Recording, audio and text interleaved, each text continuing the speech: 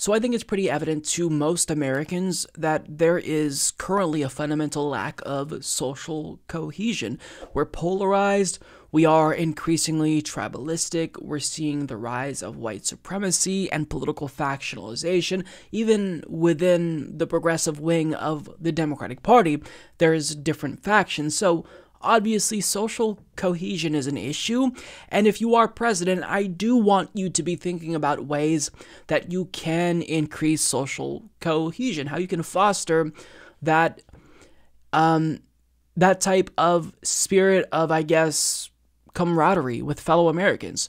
But the way that Pete Buttigieg, 2020 presidential candidate, is proposing we foster social cohesion, it struck me when I heard him talk about this, because I don't like what he pitches as his plan to foster social unity.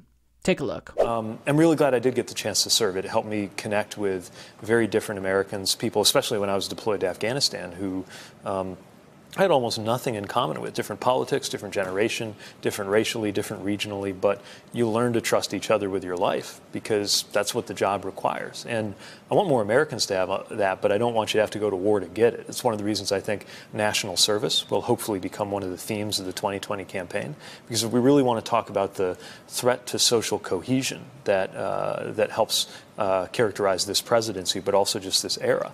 And one thing we could do that would help change that would be to make it, if not legally obligatory, then certainly a social norm that anybody after they're 18 spends a year in national service, so that afterwards, whether it's civilian or military, it's the first question on your college application if you're applying for college, or it's the first question when you're being interviewed for a job if you're going right into the workforce. Now, to do that, we're going to have to create more service year opportunities, and we're going to have to find a way to fund it, but I think it's worth approaching. I feel like that point, and you discussing those difficulties with it, sort of strikes me on that, because it's always really resonated with me. The civilian-military divide that you're talking about is something that I've been interested in a very long time.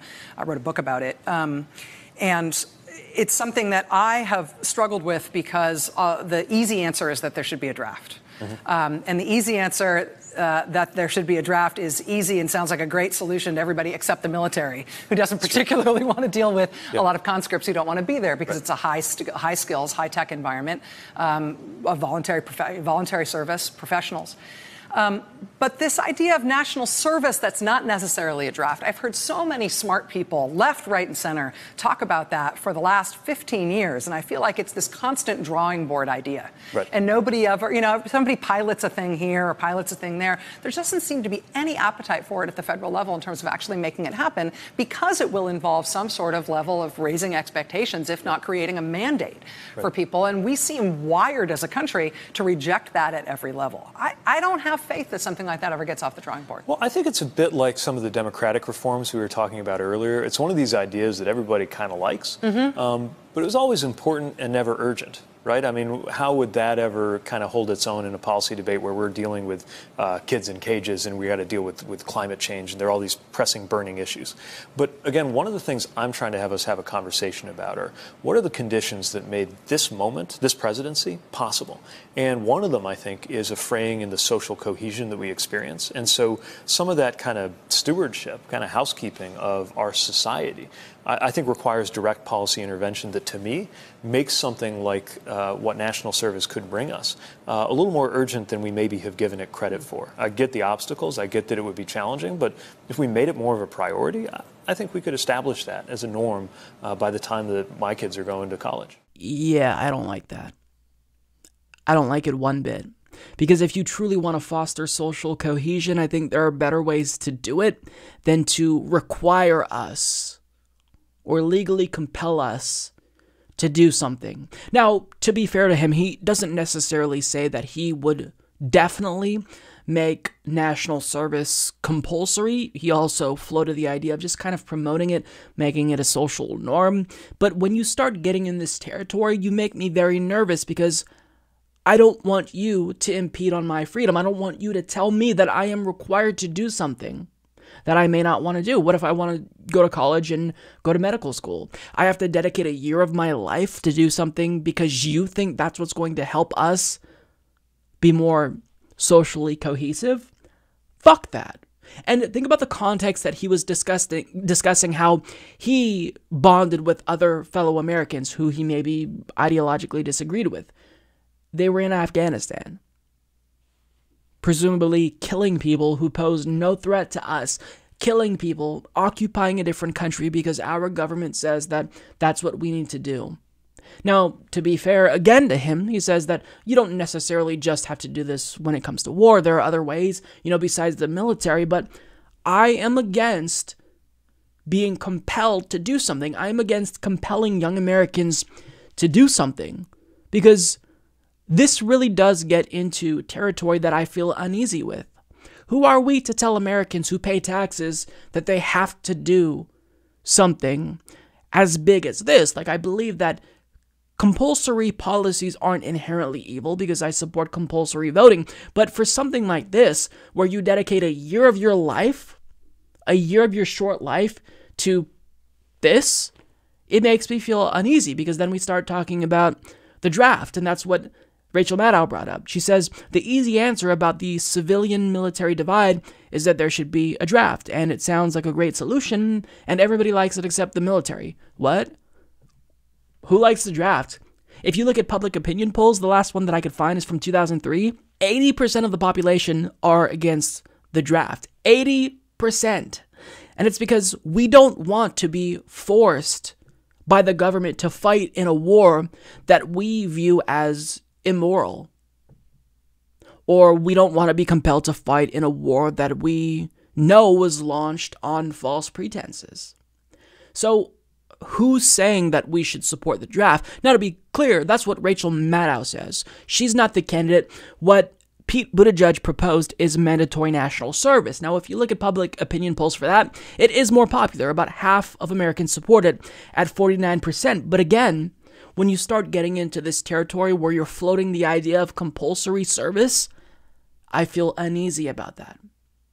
Because, if we're going to have the choice, that's great. If you want to join the military, that's great. Anyone who I know who joined the military, my cousin, my two brothers, they did it because joining the military gave them an opportunity. They would get access to education, even though they didn't, fulfill that. But still, it gave them access to different areas of the economy. Education, it gave them access to healthcare, which all of them use. So I believe that the choice is fine. If somebody wants to do that, that's fine. But don't compel us to do that. Now, he isn't necessarily dead set on saying you have to serve a year in the military. He's not proposing, in my view, something that looks like what Israel does, where they compel national service for men for 3 years, and I believe women for a year and a half, I want to say, but I'm not too sure on that, so don't quote me. But it's weird. Look, it's great that you had a really positive experience in the military, and you can do whatever you want to encourage that socially. I'm fine with that aspect. But when you start talking about legally mandating it, that's weird to me. The fact that he was enthusiastic about going to war is weird to me, and I want to share this tweet from Kate Aronoff, who says, "It'll never not be weird that Buttigieg joined the military in 2009 as a financially solvent adult after working at McKinsey." And the thing with the military is that a lot of people feel compelled to join the military because they view that as really the only way out of poverty, to get them healthcare, to get them, education without student loan debt. So I don't get this and why he's choosing to make this something that is going to be presumably one of his biggest platform planks, maybe to separate himself from the rest of the field. Because if truly the goal is social cohesion, don't you think there are better ways to do that? Don't you think that simply by unrigging the economy so we don't have this ruthless capitalist system that makes people desperate, that leads them to be radicalized? Don't you think it's easier to encourage social cohesion if everyone has an equal standing in society, if Black Americans aren't killed by the police? Don't you think there are better ways to foster social cohesion? So I don't get why he's doing this. And again, to be fair, I've said this 4 times. I sound like a broken record, but people get really angry when I criticize Pete Buttigieg because I see a cult of personality forming that worries me. Because if I talk about policy specifics, people attack me. Like if you saw the video I put out about Pete Buttigieg and you look at the comments, which you should never do. You should never look at YouTube comments. But if you go to the comment section and you sort by new, you will see people heavily suggesting that I am homophobic for criticizing Pete Buttigieg. Now, why is that notion ridiculous? I'm a homosexual myself.